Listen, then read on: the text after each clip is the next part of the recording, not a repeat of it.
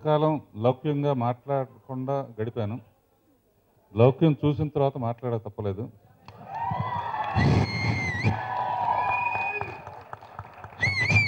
First time entertainment అదరగొట్టాడు Gopichand. Swimming పూల్లో రకుల్ అందాలు ఆరబోసింది.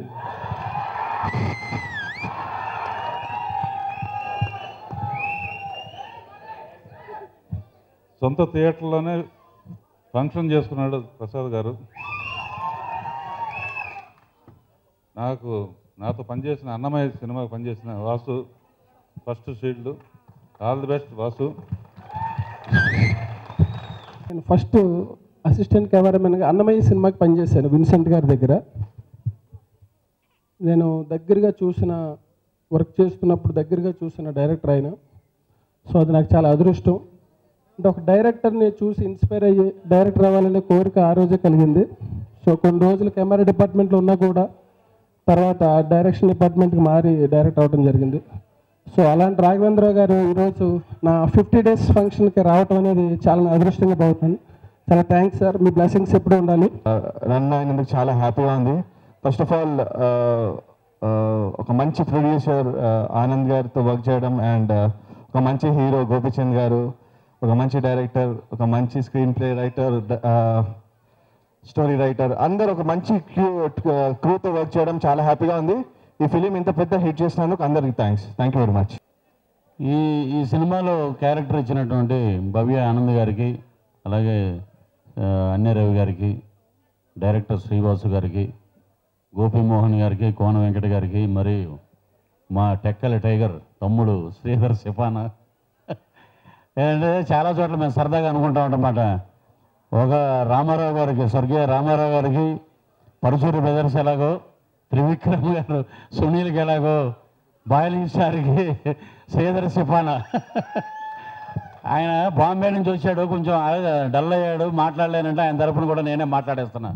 Loukyam 50 days half century వినడానికి చాలా హ్యాపీగా ఫీల్ అవుతుంది.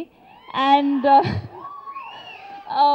ఈ సినిమా షూట్ చేసిన సినిమా షూట్ చేసిన టైంకి చాలా ఎంజాయ్ చేసాము. ఎంజాయ్ కన్నా చాలా నమ్మకంతో చేసాము.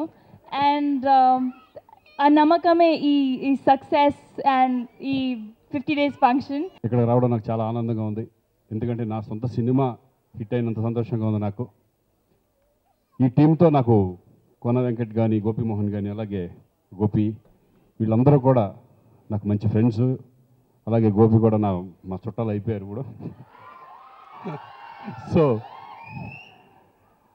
ఒక ఎంటర్టైన్మెంట్ ఉంటే సినిమా ఎంత సక్సెస్ అవుతుంది అనేది ఈ లౌక్యం నిరూపించింది.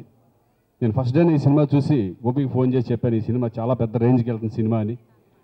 ఇప్పుడు 50 థియేటర్స్లో 50 days ఫంక్షన్ చేసుకోవటం నాడే జోక్. ఒక 4 వారాలు 3 వారాల్లో సినిమా థియేటర్లోంచి సినిమా తీసేసిన సందర్భంలో ఇప్పుడు ఈ సినిమా ఇంత సక్సెస్ అవ్వడం, ఇప్పుడు అదే అనుకుంటున్నాం. ఎన్ని రోజులైంది ఈ షీల్డ్ కోనతో మాట్లాడుతున్నారు, ఎన్ని రోజులైంది, ఎన్ని సంవత్సరాలు అయిందో ఇటువంటి ఫంక్షన్ చేసుకొని. సో ఇక ముందు కూడా ఎన్నో సినిమాలు, ఈ సినిమా ఒక నాంది పలకాలి. ఇంకా ముందు ఎన్నో సినిమాలు ఫంక్షన్లు చేసుకోవాలి. ఇదివరకు 100 days ఫంక్షన్లు ఉన్నాయి, ఇప్పుడు 50 days ఫంక్షన్లతో సరిపెట్టుకుంటున్నారు. ఈ సినిమా నాకు తెలిసి అప్పట్లో ఉంటే 175 days ఫంక్షన్ ఈరోజు ఈ రకంగా చేసుకునేవాడు. ఈ సినిమా ఇంత హిట్ అవ్వడానికి ఫస్ట్ మెయిన్ ఒక కారణం, ఆయన ఇక్కడ స్టేజ్ మీదకి రావటం లేదు. రవి గారు, అన్య రవి గారు, రవి గారు ఎక్కడ ఫస్ట్ మెయిన్ పర్సన్ ఆయన అనమాట. ఎందుకంటే ఆనంద్ గారు సినిమా రండి ఫస్ట్ ఈ సినిమా ఆనంద్ గారు సినిమా చేద్దాం అనుకున్న దానికి కథ కావాలి, అందరు ఆర్టిస్ట్ కాదు, బట్ మెయిన్ ఫస్ట్ కథ కావాలన్నప్పుడు చాలా ఫస్ట్ పర్సన్ ఈరోజు ఈ సినిమా హిట్ కావడానికి ఈయన మెయిన్. ఎందుకంటే ఫస్ట్ కథలు అన్నీ ఎన్ని నచ్చకపోయినా కూడా అంతన ఇట్లా వినిపిస్తున్నా లాస్ట్ వన్ డే శ్రీధర్ని తీసుకొచ్చి కథ చెప్పించి ఆ కథ నచ్చిన తర్వాత పాపం శ్రీధర్ కూడా చాలా కష్టపడ్డాడు. ఒకటికి నేను 4 సార్లు ఇంకోటి మార్చు అన్నాను, వర్షన్స్ రాస్తానే ఉన్నాడు. బట్ స్టిల్ ఆ టైంలో కూడా ఇంకా నాకు ఎక్కడో సమ్ డిస్సాటిస్ఫాక్షన్ ఉండిందనమాట. ఆనంద్ గారు ఇంకా ఏంటి లేట్ అవుతున్నా అంటున్నా కూడా రవి గారు నేను మాట్లాడుకునే వాళ్ళం, ఎట్లయినా ఇంకా బాగా రావాలనుకో ఆ ఏదో కొంచెం మంచి నీకు సపోర్ట్ ఉంటే బాగుంటుందంట టైంలో శ్రీధర్కి కోన వెంకట్ గారు గోపిమోహన్ వాసును ఓకే చేసిన తర్వాత వాళ్ళిద్దరు రావడంతో ఈ సినిమాకి ఇంకా బాగా ప్లస్ అయింది.